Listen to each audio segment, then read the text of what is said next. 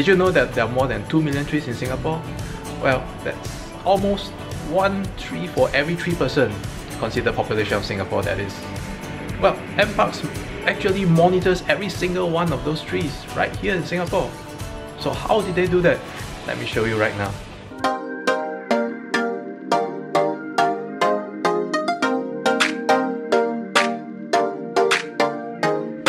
So this is the website that I'm talking about. So when you fire up your browser, just type in trees.sg.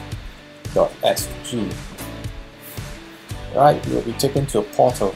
This portal is amazing because NParks have taken the trouble to actually map more than 500,000, 500,000 of their trees that's in Singapore. There's an interactive map, and this is where it gets interesting. Just click open it and you can see where all the different trees are planted around Singapore.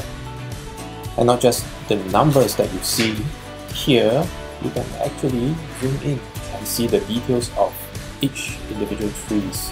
So take for example, when you come back from a holiday and you were driving along the ECP and you see plenty of trees down there and you're just wondering, what are those trees? And you can actually go in to individual trees. As you can see here, NParks have dotted and marked every individual tree that we have along Singapore roads, well, at least 500,000 of them, and they are sure they are going to be mapping even more. And if you are interested, you just click onto one of the trees and you can actually see that the name, right, the scientific name of the tree, that is. And you can see the details of the tree, what it looks like, what are its flowers, what its leaves like. And for this tree, it is actually a common rain tree that you see peppering around the roads in Singapore.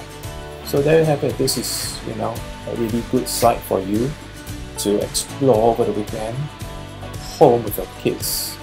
And if you are interested to learn more, right, the website gives you plenty of resource for you to find out more about NParks and the trees that we have in Singapore.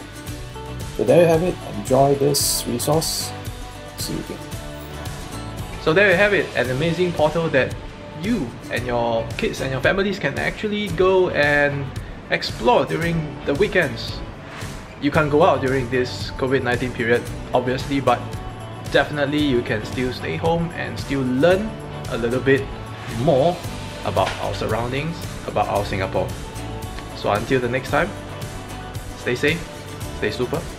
I'll see you soon.